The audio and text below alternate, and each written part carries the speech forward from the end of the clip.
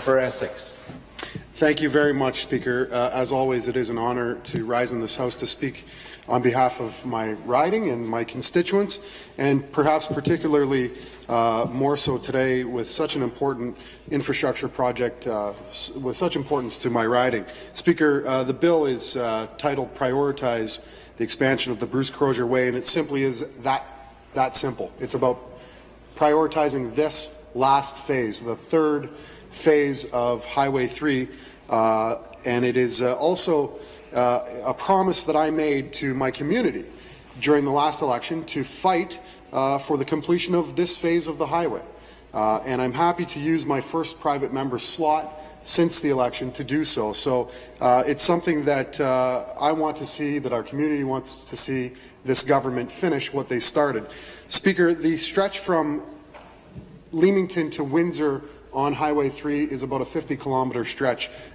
Historically, it was a two-lane highway, and my predecessor, Bruce Crozier, a man who held the seat for 17 years, saw it fit to fight and to lobby the government, as a member of the government, to widen that highway. He garnered large support from community members, stakeholders, businesses, and municipalities for that endeavour, and he was successful. He committed a large portion of his career to ensuring that that link, that vital thoroughway, was completed, and it was aptly named for him, unfortunately, after he retired and after he passed. However, Speaker, it's come to the attention of myself and to our community that the plan has changed. In 2006, the government had approved this project, and it promised that it would be completed by 2014, 2015, but now we're seeing that the government is potentially poised to delay the project and potentially by a generation. We know that the greenhouse industry, Speaker, in Leamington, Kingsville, and southwestern Ontario, the winery industry, we have dozens of world-class wines that are in operation. The tourism industry, the Pelee Island, Erie Coast Peninsula is really a wonderful burgeoning tourism destination, and something that requires connectivity and something that requires good infrastructure. This is vital to that reason, to our region. It's an integral component to our growth, and if there was ever an area in Ontario that we know requires economic generation and stimulus, it is southwestern Ontario. Windsor and Essex County have, unfortunately, the highest unemployment rate in the province. That's not a distinction that we like, but despite our efforts to do the right thing and to attract those jobs, we're not feeling as though we have a partner, especially when it comes to the infrastructure needs of this highway. Speaker, the EA, the environmental assessment, was performed in 2006 as it was granted for this project. The Highway 3 expansion was split into three phases. Phase 1 and Phase 2 are completed, and they are wonderful. They're double-laned, and they provide smooth transit for commuters who are coming into Windsor. They also link up to what we all know now today as being named the Gordie Howe Bridge. Now, we can argue whether that's appropriately named, the new bridge that will cross from Windsor into Detroit, but however, that link, that Highway 3 link, connects to the Herb Gray Parkway, which then will connect to the Gordie Howe Bridge. It's going to allow us to grow and to blossom. No pun intended in reference to our greenhouse industry, but they desperately need this connectivity. And when you get to the point where Phase 2 is ended, you find a massive bottleneck.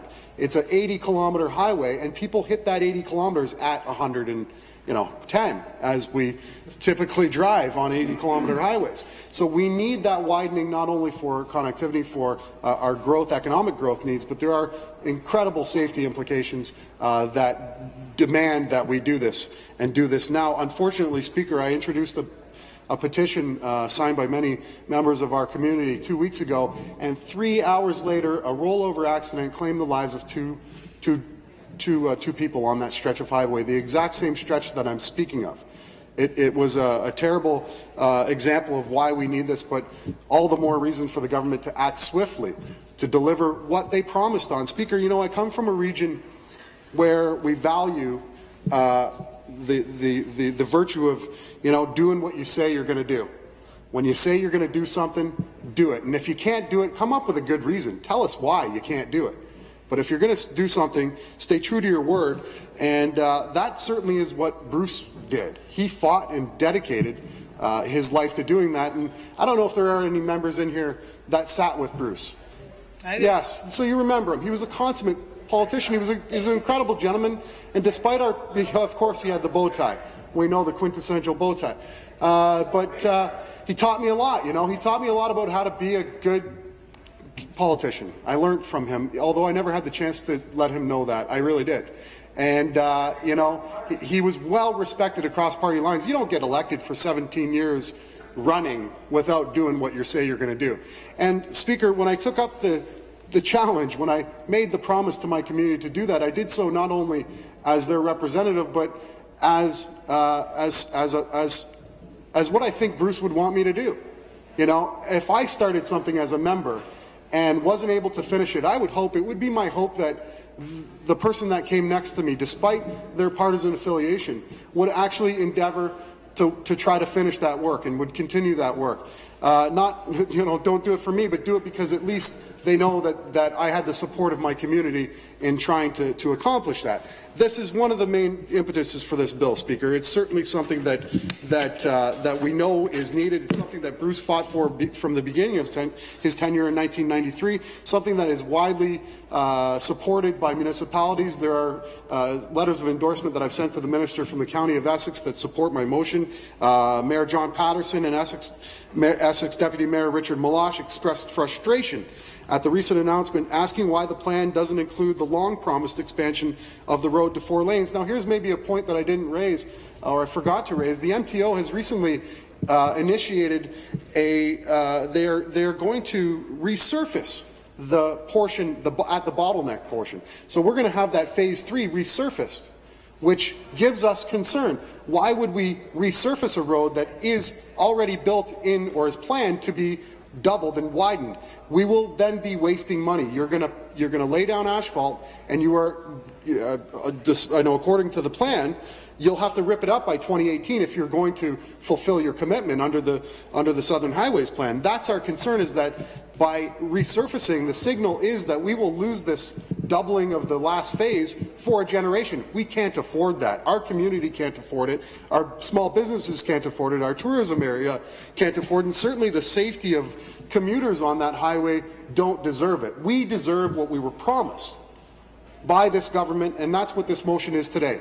Fulfill your promise, finish what Bruce started, and deliver vital infrastructure to southwestern Ontario.